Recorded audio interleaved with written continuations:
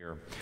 All right, Acts chapter 15 this morning, church, is where we'll be together this morning. And I want to let you know that I am trying to preach shorter. It's not working out. It's not working out.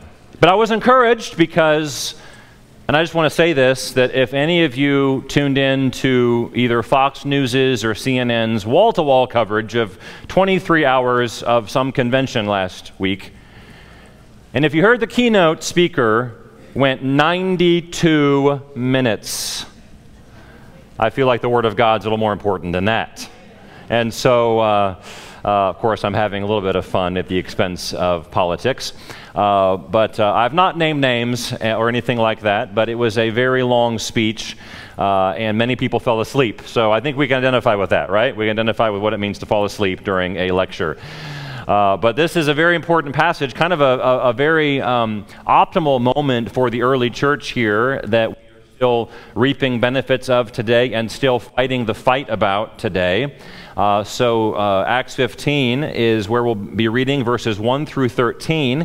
We'll just kind of introduce the agenda of the chapter today and talk about a few key points. The Bible says in Acts chapter 15, verse number 1, that certain men which came down from Judea taught the brethren and said, "Except ye be circumcised after the manner of Moses, ye cannot be saved."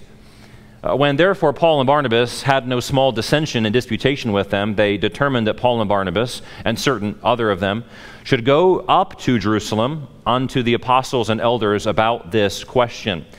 The message is going to be about that question, which we'll explain in a moment. And being brought on their way by the church, they passed through Phoenice and Samaria, declaring the conversion of the Gentiles. And they caused great joy unto all the brethren. And when they were come to Jerusalem, they were received of the church and of the apostles and elders, and they declared all things that God had done with them. But there rose up certain of the sect of the Pharisees which believed, saying that it was needful to circumcise them and to command them to keep the law of Moses. And the apostles and elders came together for to consider of this matter.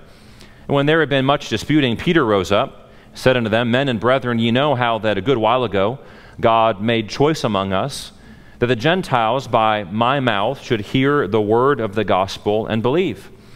And God, which knoweth the hearts, bear them witness, giving them the Holy Ghost, even as he did unto us, and put no difference between us and them, purifying their hearts by faith. Now therefore, why tempt ye God to put a yoke upon the neck of the disciples, which neither our fathers nor we were able to bear? But we believe that through the grace of the Lord Jesus Christ, we shall be saved, even as they." That's a powerful statement. Then all the multitude kept silence and gave audience to Barnabas and Paul, declaring what miracles and wonders God had wrought among the Gentiles by them. And after they had held their peace, James answered, saying, "Men and brethren, hearken unto me." And that just kind of gets us our appetites wet for next week, and we'll look at that statement by James. But we have enough to talk about this morning. Here's the message titled this morning, "The First Reformation." The First Reformation. I'd like to pray once more. Father, I ask that you would work in hearts and work in minds. I pray that I'll be able to make the importance of these concepts understandable today. Ask that you would give us your Spirit, as this passage clearly states is given to everyone that believes on the Lord Jesus Christ, whether Jew or Gentile. Thank you for putting no difference between us and them. Thank you for opening the way by the cross and the blood of Jesus Christ.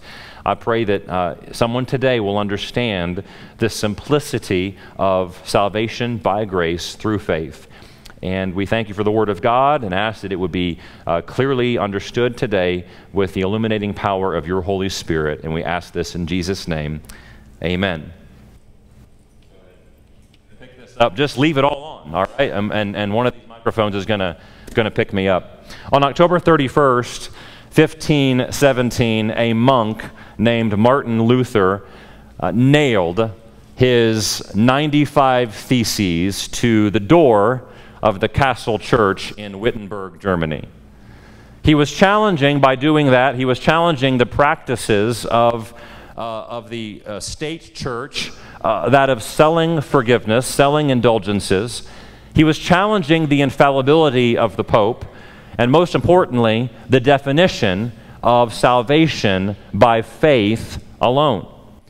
There have been others before Luther who had tried to fight against these practices, to fight against these false doctrines, and they had questioned the church, and they had lost their lives because of it. There's great personal cost, but this time it was different. It was different because Luther was an inside man. Luther was an inside clergyman who was saying that the Bible definition of salvation was something very different from how the church at the time, the state church, was defining salvation. The church was saying, you might be a Christian. You might be a Christian if you buy all these indulgences, if you confess your sins to the priest, if you go to Mass. And Martin Luther was leading this movement, leading this Reformation. He was coming up with a totally different definition based on Scripture. So in 1517, the rumblings of the Reformation began. The following year, heated debates were held in Augsburg, Germany, and the lines were clearly being drawn.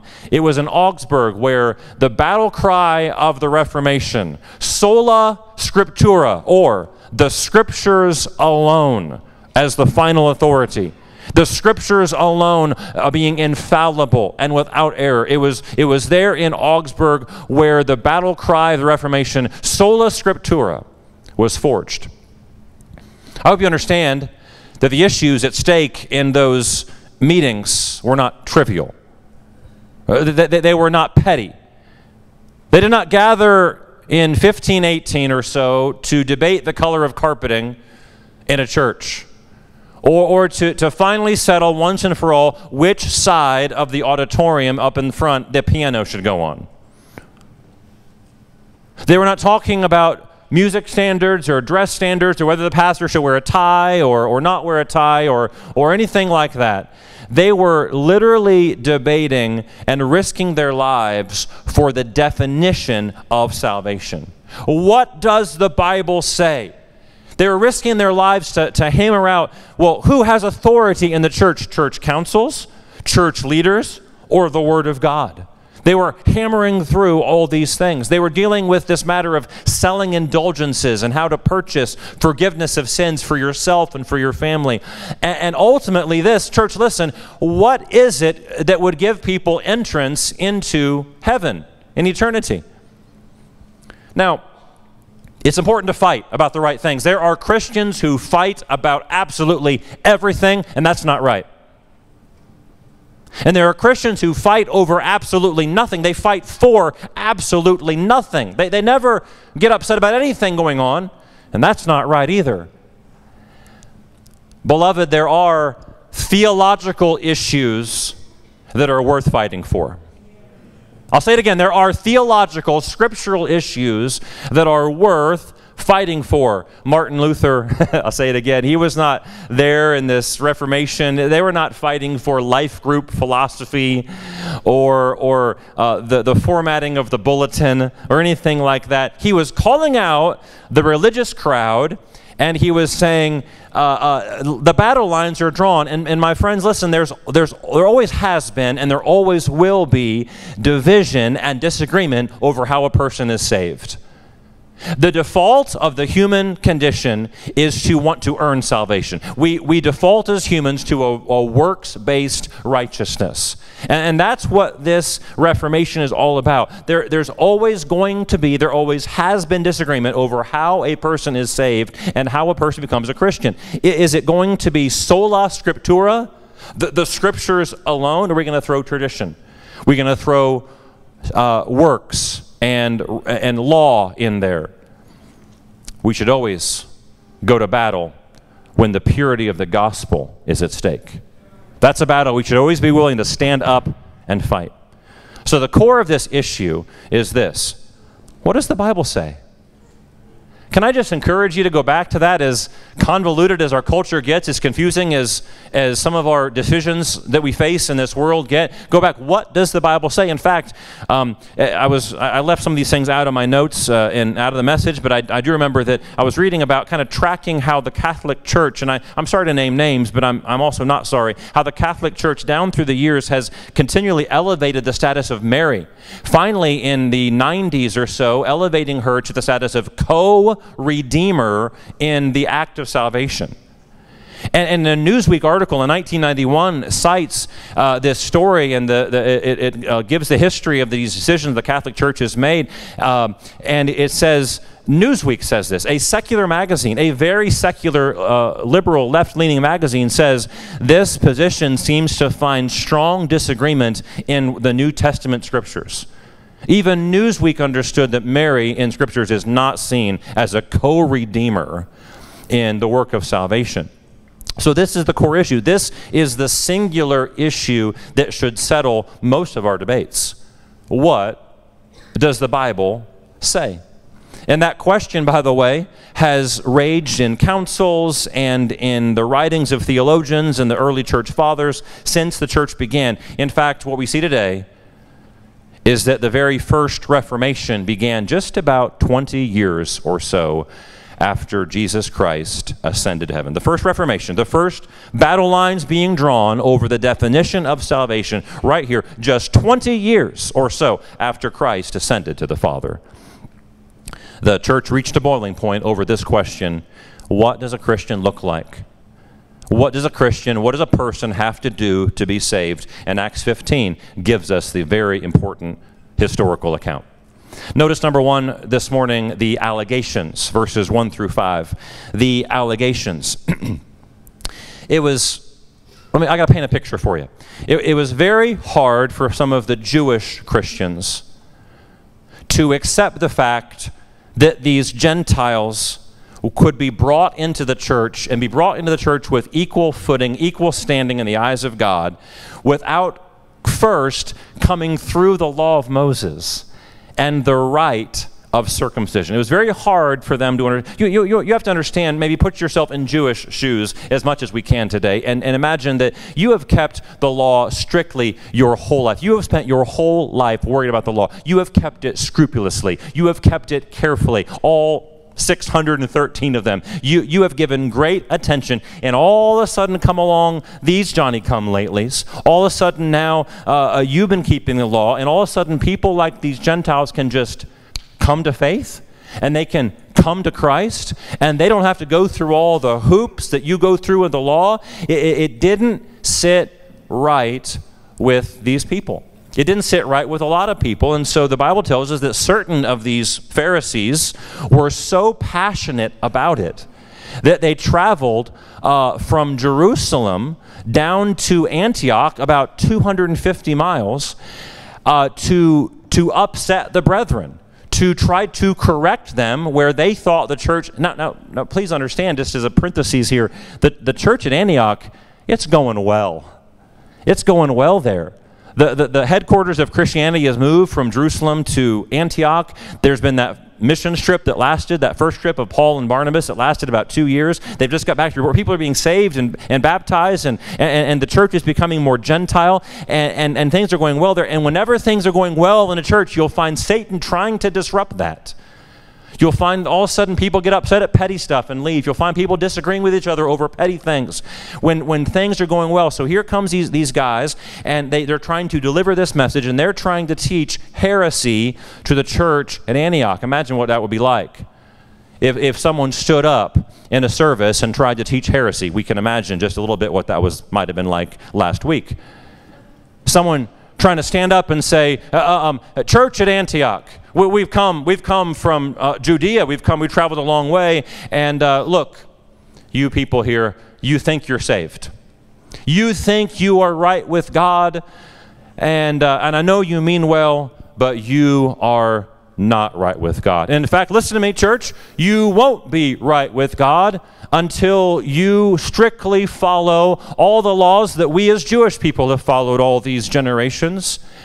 and until you are circumcised. So please, after the service, please feel free to visit the outpatient surgical tent right out there, and just have a small procedure done. And after that, then you can be right with God, and then you can be saved like we are. Your faith isn't enough. Your simple faith by grace, that's not enough. You must add to it respect for and obedience to the law of Moses. The Bible says this, I love King James lingo. It says this caused no small dispute and disagreement and disputation. That means someone was losing a head. Someone named Paul or Barnabas or maybe Peter was like, ho, ho, ho, ho, ho, no, that is not what we're doing here. We're not going backwards. We're going forwards. That's not how people are saved today. And so maybe it's still hard for you to understand how serious a problem this was. Satan had a strategy to hold up the progress of the early church. This is a danger point. This is a danger point in the simple gospel. Satan would have loved 2,000 years ago, and still would love today, and still has many deceived today. But Satan would have loved 2,000 years ago to establish a works-based righteousness in the early church. And if he had, the simple grace gospel would have disappeared. The simple grace gospel would have gone away. And so the default mode of us as human beings is we want to earn our salvation. And people were latching on to this. And Satan has always loved to get Christians fighting with each other over theological issues like this, or even minor non-theological issues, preferential issues. Satan loves that. Because the church is taking a new look. The church is taking on a Gentile look. More and more Gentiles. I'm back in Acts 15. I'm not talking about this church, though churches always take a different look. There's always new people. Always new faces, always families coming in, always new opportunities to reach people with the gospel. And it's always been that way. The church is taking on a new look. And my friends, my church family, it's so important that we follow the wave of the Holy Spirit, that we yield to what God is doing, that we allow Him to work, and we're sensitive to that. So these Jews were no longer majority stockholders in the church. It was becoming a Gentile church. The focus of ministry had swung away from Jerusalem and now centered on Antioch, where Paul serves at Antioch as more or less the pastor of missions. Some Jews were struggling with this change, and they're about to lock horns. They didn't like the fact that these Gentiles were able to retain their own identity and still become Christians. In other words, just to be clear on this, and we'll move on, but they thought that a Gentile needed to become a Jew. They needed to become a Jew. They needed to keep the law. They needed to have the act of circumcision done.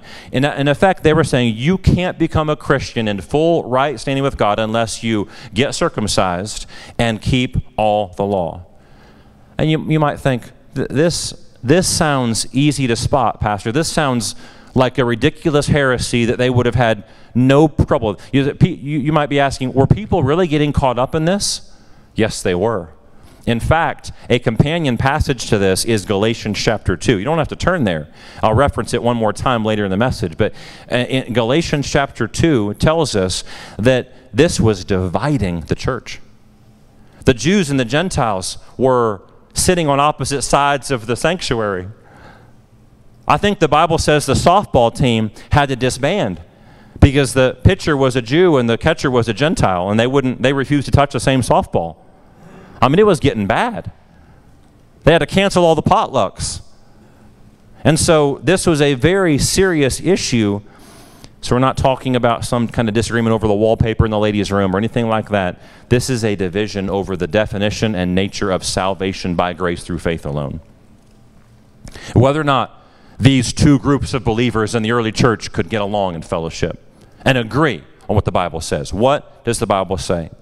So the Bible tells us in Acts 15:2, we're talking here, number one, about the allegations. Those are the allegations. And we're told that Paul and Barnabas in verse 2 were sent from Antioch down south back up to Jerusalem, 250 miles away. This caravan from the church went to meet with apostles and elders and church leaders, and along the way they made some pit stops to say, hey, the Lord's working, the Lord's saving Gentiles, the Lord's working in Jewish people's hearts, and the Lord's forging us into one body called the church. And he stopped in another church and gave a report, and another church, and they finally get to Jerusalem. And number two, here's the assessment. Number two, the assessment. We spent a great deal of time just now talking about how serious this was and how crucial and what a watershed moment this was for the church. And so because of how serious this is, a conference was called. They called a business meeting. Oh no. They called a conference to address this situation. Verse 6 says, I love it, and tucked away in the Greek is a little bit of an important meaning. It says, verse 6 says, they came together to look into this matter.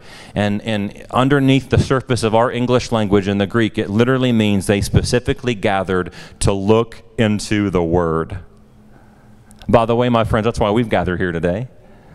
Hope you're not here to see me or hear what I have to say, because I have weird opinions and silly jokes. We are here to look into the Word of God. We are here to carefully and very meticulously talk about the Word of God. And they got together. They want to know, what does the Bible say? What is the sola scriptura on this matter? They want to see what God's Word theologically taught about grace. I'm still painting my picture for you, but at some point in this debate, after it got really heated, Peter stands up. Boy, you didn't expect Peter to stand up. Peter stands up in the midst of this and says, excuse me, can I say a few words? Can I have the floor? And Peter ends up giving the doctrinal consensus of the early church. In fact, I drew attention to it when we read the Bible, but it is verse 11. Can we read it again? But we believe, verse 11, that through the grace of the Lord Jesus Christ, we shall be saved even as they. And that's a doctrinal statement. That is one of the very first doctrinal statements of the early church. If this moment where Peter stands up hadn't happened, the grace of God's gospel would have been lost forever. But what's fascinating is that there was a point in Peter's life when he was backward on this issue as well. You ever been backward on an issue? You ever swore you were right but realized later you were wrong? And there was a point, Galatians 2 rehearses this as well. And if you're really into this, and this is going to be like graduate level for some of you here today, if you wonder, well, is Galatians 2 is where Paul stood up to Peter and confronted him about this hypocrisy, about this issue that we're talking about in Acts 15. You wonder, was Acts 15 and Galatians 2 talking about the same event? They are not, I believe, the same event. Galatians 2 is a very private matter between Paul and Peter. Acts 15 is a very public issue, a public defense of the gospel that is affecting the whole church. Well, in Galatians chapter 2, Peter was backwards on this issue. Peter was eating all the meats he could with the Gentiles, but when he got with the Jews, he was not eating all the pork and all the meats that were disallowed for him to eat as a Jewish person. He was being hypocritical. And Paul, the Bible says that Paul grabbed him by the shirt collar and in front of them all, he said, Peter, you're wrong. And hundreds of years from now, there'll be millions of people who think you are as infallible as the Pope. And I'm telling you, Peter, you are wrong on this matter. You are acting one way with the Gentiles and another way with the Jews. And Peter, have you forgotten that we are not saved by keeping the works of the law? We are saved by grace through faith alone. Now, from what we understand, that public or that private rebuke of Peter in Galatians 2 resulted in Peter acknowledging his error. And by the time we get to Acts chapter 15, it is Peter now who becomes the chief spokesperson. It's not Paul. The emphasis here is given to Peter as he tries to correct the theology of the church. Now, I'm going to need I need some help. Nelson, will you come up here and stand right here? And Tim, will you come up here and stand right here? I need you guys. All these wonderful men. Just you guys stand. I'm going to stay up here. Okay? So we're going to talk about, Peter's going to use a Jew. You just face the audience. All right? This is Nelson and this is Tim. These are friends of mine. At least they are until this moment. Which one of you would like to represent the Jewish people? God's people, right here. God's people. Nelson, you are a carnal, unwashed heathen. All right. So Tim's going to be represent the Jewish, the Pharisees, and Nelson's going to represent the Gentile believers who are coming to Christ. And so Peter's going to give 3 illustrations. He's going to give 3 tests, and he's going to make 3 points in favor of the simple gospel. He's going to give 3 points in favor of the Jewish people accepting the Gentiles. All right? You'll be on the screen in your notes. Here you go if you want to take notes. The first test is what we call the spirit test. It's the spirit test. And so Peter recounts what happened with him and Cornelius in Acts chapter 10. Several years prior to this, God's done a great work in Peter's heart, where Peter realized back then that, my goodness, God gave the Holy Spirit to the Jewish people, and then right there in Acts 10 with the household of Cornelius and how God brought revival to the Gentiles, that God gave the Spirit to the Gentiles as well. And so Peter looks across this council, this debate, this disagreement, and he says, do you not understand that I was there when God used me to see the Holy Spirit fall on the Gentiles? And he says, men and brethren, we have the Holy Spirit, and they have the Holy Spirit. And who are we to disagree with what God has chosen? Who are we to disagree with what God has done? And let's park right here for a second. Let me tell you, I think you guys are getting along. You guys getting along okay? Okay. You weren't too, I mean, are you got something against him? Not anymore. Not anymore. Good. So if Tim has the Spirit and Nelson has the Spirit, there ain't any reason why 2 people that have the Spirit, the Holy Spirit in their lives, can't get along. If they're Spirit-filled, they're Spirit indwelt, if they're Spirit-filled and Spirit-led and Spirit-guided, if they're allowing the Spirit to speak to them the truth of Scripture and lead them to Christ, there is no reason why he should look down on him or he should look down on him, because they both have the Spirit. And the Spirit's working differently in the Jewish people, and the Spirit's working differently in the Gentile people. The Spirit works different in this person's life than it does in that person's life. The second test that Peter mentions is the salvation test. This is all right here in the Bible. This is from verse number 9. Verse number 8 was the spirit test. Verse number 9, we call this the salvation test. You guys are doing good. I know I'm just kind of leaving you here. The salvation test. Peter draws attention to the mode of salvation, to the method of salvation. And he says, hey, Jewish people, it's different for us now. Sure, God used the law and the symbol of circumcision and all the Old Testament prophets to point to the fact that one day our Messiah was coming. And we put faith and trust in that Messiah, and now we are saved by faith. And brethren, my Jewish friends, listen, that's the same way that Nelson is saved. You're now saved. You recognize you're now saved by faith. And Abraham's given as an example in all these different passages, like, and he's saved by faith. This is the salvation. Well, how are we saved? Well, as a Jewish person, they have to realize, this is a different era now. This is a different mode. Now we should be saved by looking forward to the cross. Now we get saved by putting faith backwards in the cross. And this is all different now. Now for us today, kind of bring this up to 2024, you don't know what God's doing in every person's life. Tim could be a religious sinner. Nelson could be a Gentile, carnal, very fleshly, worldly sinner. But it's the same faith that saves them. There's no difference between Jew and Greek. There's no difference in the way they're saved. For by grace are you saved through faith, and that not of yourselves. It is the gift of God, not of works, lest any man should boast. There's one more test that Peter mentions here, rather. I say Paul because Peter sounds a lot like Paul in verse number 10. Can I read it? And I'll explain it. Verse 10 says, now therefore why tempt ye God to put a yoke upon the neck of the disciples, which neither our fathers nor we were able to bear? The law was like a burden that even the Jews couldn't keep. They couldn't keep all 613 laws. And so, I love this. it's a school. It's the schoolmaster test. Did I tell you? I don't think I told you. It's the schoolmaster test. You got the spirit test, the salvation test, the schoolmaster test. And so Peter sounds a lot like Paul here, because Paul's the one that kind of introduced that idea that the law was our schoolmaster to bring us to Christ. The law was just like the mirror that showed us how unholy we were in the face of a holy God. And so Peter looks at the Jews and says, you know, the law, the purpose the law served, do you keep the law? And so if I'm Peter and you're the average Pharisee, you're the average, a Jew, and I say, have you kept the law perfectly? You would have to say what, Tim? No. So why are you putting pressure on him? You understand? Look up this way. You understand? So why are you looking down on him? If you haven't kept the law, if you ain't perfect, why do you expect him to be perfect? Recognize the law was just operating to bring you to Christ.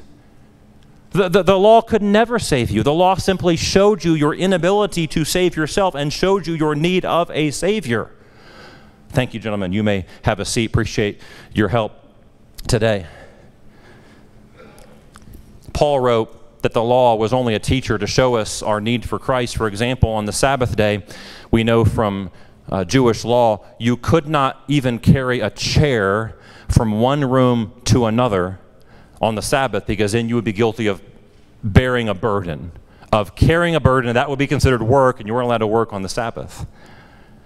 A woman could not look into a mirror on the Sabbath day, lest she be tempted to pluck an eyebrow, which would be considered work. On the Sabbath, you could not lift a spoon weighing more than 1 fig. I don't know how much a fig weighs. I know how much a fig Newton weighs. I love fig Newtons. I don't know what a fig even looks like. You could not lift a spoon weighing more than a fig and bring that to your mouth without being considered bearing a burden on the Sabbath. They even debated such ridiculous things at long length about whether a man wearing a false leg or a false tooth would be guilty of bearing a burden. I don't even know they had such things back then. The 613 commandments of the law itself were more of a load than a man could carry. And so the law was the schoolmaster to point to mankind's need of a Redeemer in Jesus Christ. It revealed our need for a sinless Savior who kept all the law perfectly, who bore the penalty of our guilt before a holy God. And Peter is saying, no Jew ever kept the law, so why are you imposing that on the Gentiles? Which brings us to our third point this morning. Our final point kind of leaves us a little bit on a cliffhanger before we cover the rest of the chapter, Lord willing, next Sunday. It's number 3, the agreement. The agreement. The first church council is going to come to a close after Peter gives his convincing 3-point argument. The Bible tells us, just by way of commentary, that after Peter sat down, that Barnabas and Paul stood up and testified about the miracles and wonders that God had wrought among the Gentiles. And then they sat down, and then James stands up and declares what's on his mind. Praise the Lord that this conflict was handled graciously, and it was resolved scripturally, and that God's word had the answers. You can almost hear the battle cry of the Reformation, sola scriptura, coming from Peter and James's mouths.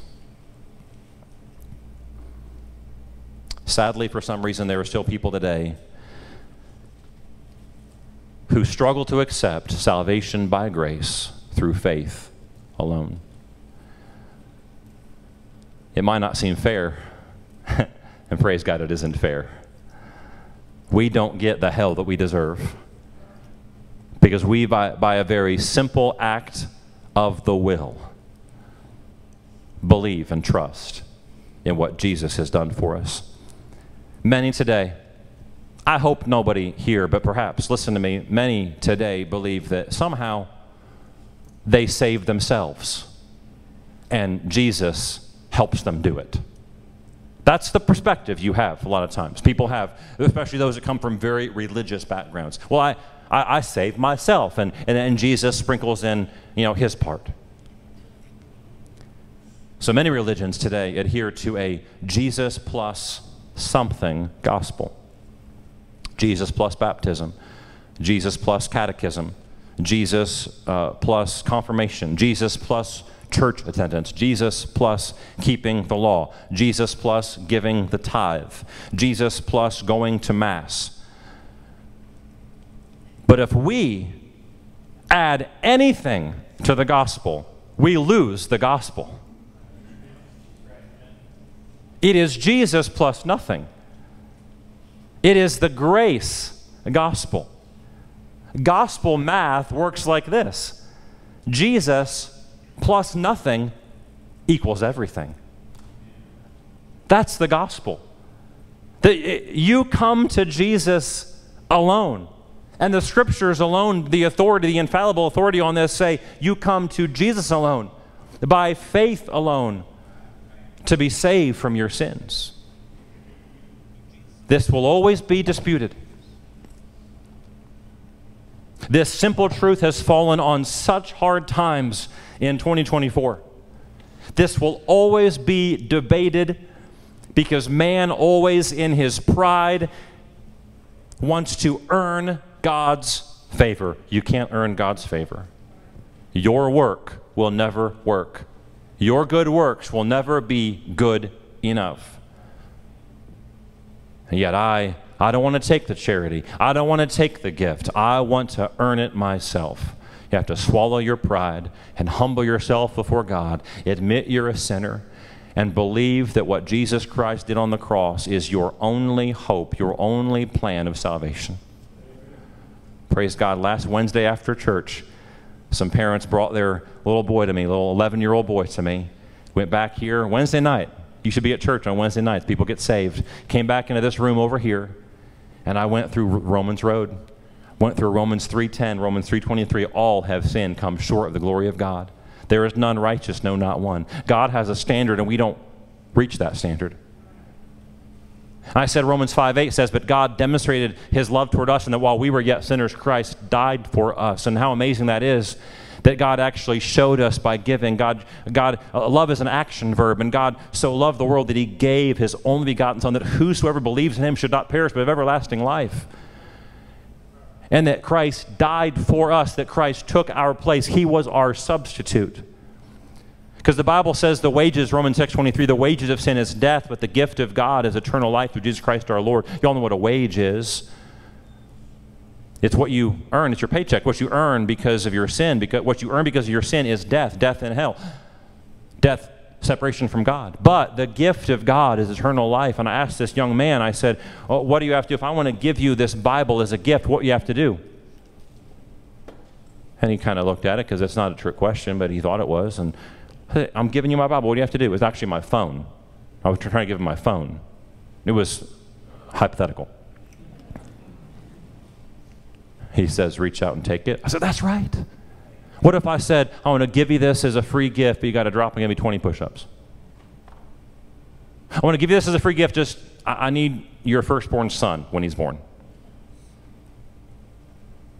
Not a gift, but the gift of God is eternal life through Jesus Christ our Lord. So first you admit you're a sinner. Secondly, you believe that Jesus Christ took your place. And third, you call upon his name. Romans 9 and 10 says, if thou wilt confess with your mouth and believe in your heart that God has raised Jesus from the dead, you'll be saved. And verse 10 kind of repeats verse 9 in different order. It says, if you'll believe in your heart and confess with your mouth that Jesus is Lord, you'll be saved. And Romans 10:13 says, whosoever, everybody here is a whosoever. Everybody here is anybody. You're a whosoever. Whosoever shall call on the name of the Lord shall be saved, whether you're Jew or Gentile, or black or white, or rich or poor, or smart or uneducated, or whatever side of the tracks you live on. Whosoever shall call upon the name of the Lord shall be saved. Do you understand when you go back there to Acts 15 and verse number 1, where it says in Acts 15:1, the end of verse says, these men were teaching this heresy that said, except ye be circumcised after the manner of Moses, you cannot be saved. Please don't miss this. It's so important. I'll be very emphatic. You cannot fill in the blank before that phrase or fill in the blank after that phrase, you cannot be saved, and make it true any way you cut it. There is nobody you could ever look at and say, you cannot be saved. You got to do this. If you don't do that, you cannot be saved. You cannot be saved unless you fill in the blank. That is not true. That is heresy. Everybody in this room, everybody in this world can be saved. The same way everyone is saved. Through Jesus alone. Jesus paid it all. All to him I owe. Sin had left a crimson stain. He washed it white as snow. No one has ever been saved by good works or human performances of righteousness. So that's why that phrase, you cannot be saved, should never be spoken to anyone. It can never truthfully be spoken to anyone. And this was the topic of the First Reformation. This is what the First Reformation was about. What does the Bible say? Are you in the Word? I'm happy you're here today. I'm happy you're saved and got baptized years ago. I'm happy that you're a faithful member of this church. Are you in the Word? When you face dilemmas and decisions and you face confusing things in this culture, what does the Bible say? Sola Scriptura is the answer every time. What does the Bible say? When I find out what the Bible says, I obey it, and that's good enough for me. And God blesses as we keep His Word. Maybe there need to be a first reformation in your life, personally, of simple adherence to the simple truths of Scripture. The gospel is worth fighting for. Let's pray. Our heads are bowed, our eyes are closed today. Would you stand to your feet as we have our invitation this morning? Man, I hope you're fired up about the gospel, about the truth of it.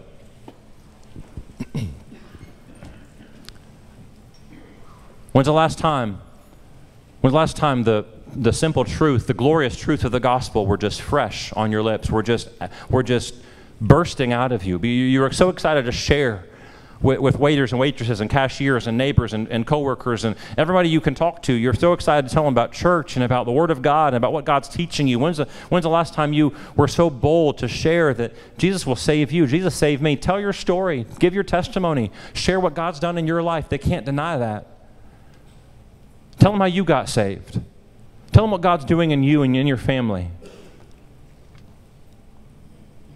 It's easy to sit in our little council meeting here this morning and say amen to the truths of the simple gospel, but we got to get that message out there, don't we? We have to be more bold and aggressive. We have to be more loving and faithful, and we have to be sharing this gospel message. It's for everyone. Do you believe that, church? If you believe that, say amen. It's for everyone. God has spoken to you about that. Is there a soul? Is there a couple people on your mind, on your heart, that you need to share the gospel with this week? Give them a tract, send them a text, send them an email, schedule an appointment, take them to coffee, take them to a restaurant, go to their house, invite them to your house. Is there a person you need to pray for, you need to commit to sharing the gospel with? Who's your one? Number two, and I'm going to start the invitation. Number two, the gospel was clearly explained today. Maybe you're here today and you needed it. Maybe you needed to be confronted with the truth that it's not your heritage that saves you. It's not your family name that saves you. It's not your good works that earn you a spot in heaven. You and I are saved the same way people have been saved since the cross, and that is by trusting in the shed blood and death sacrifice and rising again of Jesus Christ in complete victory over sin, death, and hell. And if you know you're a sinner, you confess your sins, and you believe that Jesus Christ is the only way to go to heaven, and you call upon Him to save you, and He saves you because you are a whosoever, and whosoever can be saved. Would you like to do that right now? Church family, you're praying. Folks, if you're here today and you're not sure you're a Christian, would you listen to me? Would you simply, from your heart to God's heart, would you simply sincerely pray something like this? You can repeat after me in your head, in your heart. You can say it out loud. It doesn't matter to me. would you pray this prayer to God? Say, dear Father, I know that I'm a sinner. I know that my sin is sending me to hell. Please forgive me of my sin. Thank you that Jesus died on the cross and paid the price for my sins that I could never pay. I now trust in Jesus as my only hope of salvation. Please come into my heart and make me a real believer. In Jesus' name, amen. Now, if you prayed that prayer, our heads are bowed, our eyes are closed. If you just prayed that prayer, I'm not going to embarrass you. I just want to rejoice with you. If you just prayed that prayer here today to be saved, would you just quietly, quickly slip your hand up? I just prayed that prayer to be saved. God bless you. I see that hand. Amen. We don't always do it out loud like that. We don't always do it the same procedure, but I'm glad I did today. Thank you so much for raising your hand, and God bless you for praying that prayer. So if you did it, you're not alone. Someone else did it too. Anybody else? Pastor, I did that prayer. I prayed that prayer a moment ago. I understood, and I did it. Well, we rejoice with whoever. There is rejoicing in heaven over the salvation of a soul. Would you pray with me? And let's have our invitation time. Instruments will play in a moment, and you can move and do what God has called you to do. Father, thank you for your goodness in our lives. Thank you for the gospel. I pray that we would proclaim it today and this week. We'd be faithful at that. You'd help us to draw some battle lines in our minds and in our sharing of the gospel about how simple it is. Help us to be clear. Help us to be loving as we share it with people. We can see people saved. Thank you for the boldness of these apostles to stand up for what the Scriptures say. Help Calvary. Help me as pastor. Help every one of our church members to always lean strong on what does the Bible say. We pray this in Jesus' name. The piano is going to play a few verses of a song.